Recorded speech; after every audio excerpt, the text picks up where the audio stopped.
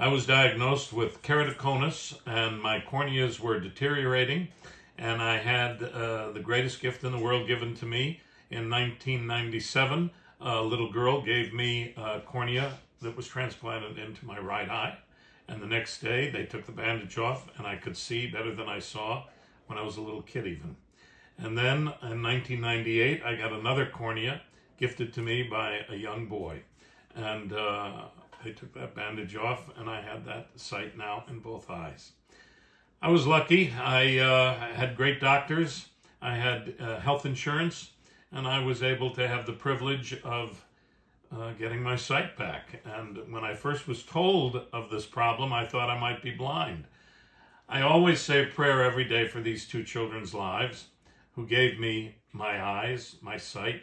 I love the fact that I see through children's eyes, and I want everyone to have this right and this gift wherever and whenever possible. And it can be done by all of us donating where we can, when we can, to organizations like this one that ensure people can have sight, to give generously, to help people have access to health care who otherwise would not. Thank you, and on behalf of all of those who will see in the future because of your gift, thank you.